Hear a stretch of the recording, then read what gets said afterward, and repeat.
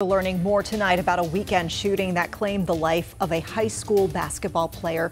We first told you about this case Sunday night, and now we're hearing from loved ones about this loss. Yeah, it's a tough one. WCNC Charlotte's Jesse Pierre is live in Uptown. Jesse, you spoke to the family members, of course, and other people in the community here. What have you heard from both sides? Well, folks are hurting after learning that a 14-year-old lost his life so young in such a devastating way. I'm told he was actually just coming back from a birthday party before he was shot and killed. Oh, he's nice, baby. He was a nice guy. Family mourning the loss of 14-year-old Johnie McClendon, a teen who they say had dreams of being a star. The teen played for the Garinger High School basketball team, and he went to school with Alvin Jacobs' daughter. The conversation, they were so, their spirit, right? It was so respectful. And I don't mean like with respectability politics, it wasn't yes or no, sir, it wasn't just that. Their demeanor was so calming.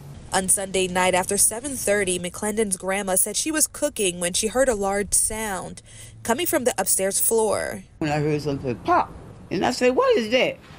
And he was saying that got shot, but I didn't know. I thought it was his brother, but it was Johnny. CMPD says officers responded to the North Charlotte home where they found the teen dead. Police tell us he was shot in the head. Will Adams, a community activist, says he was stunned to hear the news. When I spoke to the father, I went to greet him and shake his hand, and you could see the hurt, the pain, and tears all in his face and his eyes. And he was telling me he couldn't shake my hand because he literally had blood on his hand because he was cleaning up his son's blood. The incident raising many concerns and questions about kids and their access to guns. You know, everybody stop sugarcoating and call it what it is. I mean, we have a sickness with these kids and these guns, and they able to do this and do that, and social media. Devastating, frustrating. I'm angry, right? Because it feels like our community, not just this neighborhood, but the city of Charlotte, right? Mecklenburg County, the state of North Carolina, the United States of America, right?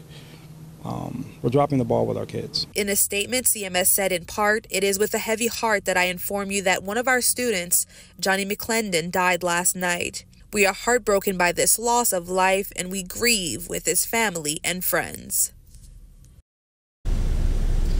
Now, this can be a confusing and challenging time, which is why CMS is offering resources to students, making counselors more visible on campus and available to them for anyone who needs to speak to one. Live in Uptown, Jesse Pierre, WCNC Charlotte.